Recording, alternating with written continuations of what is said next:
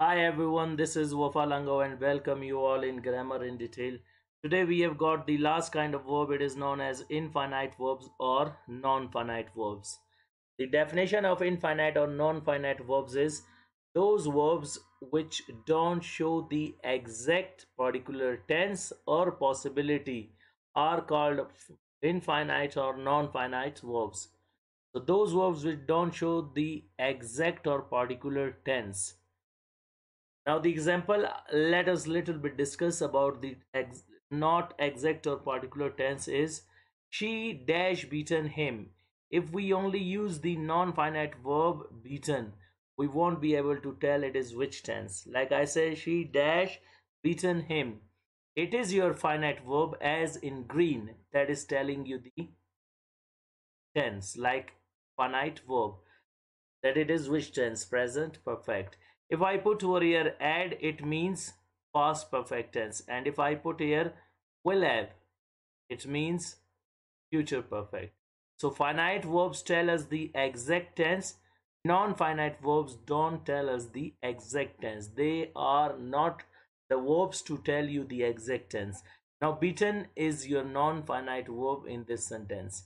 In the same way, you are learning English. If I say you dash learning English, learning is not telling you the exact tense over here. Are is the verb which is known as your finite verb telling you the exact tense, but learning is non-finite verb which is not telling the exact tense.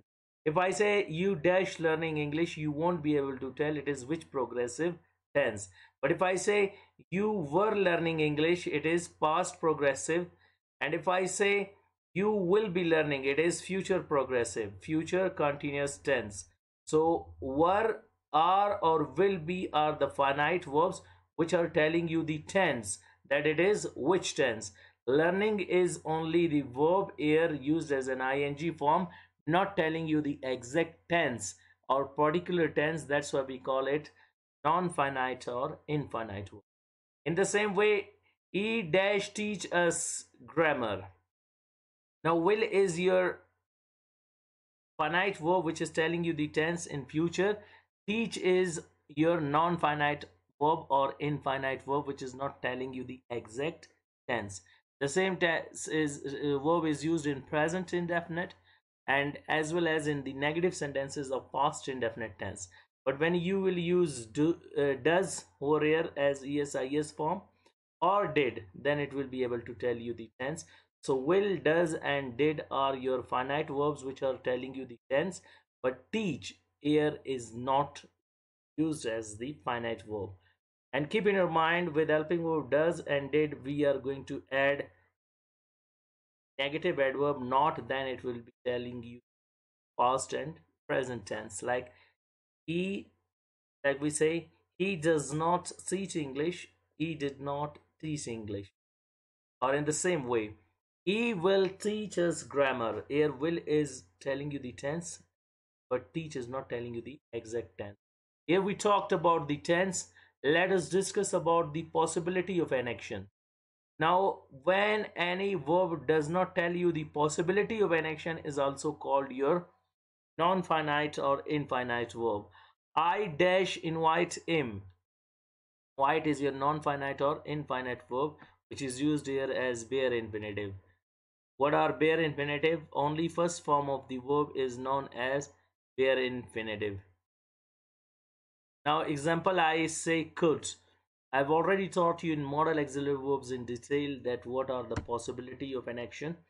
Now suppose I say I dash invite him. If I say I must invite him, it means this action is 100% possible to be done and it is necessary to be done. In the same way, I ought to learn English, it means 85%. And if I say I should learn English, it means 75%. In the same way, I dash invite him, I must invite him 100%. I ought to invite him, you are stressing 85% it is to be done. I should invite him 75%. And if I say I can invite him, it means 50%.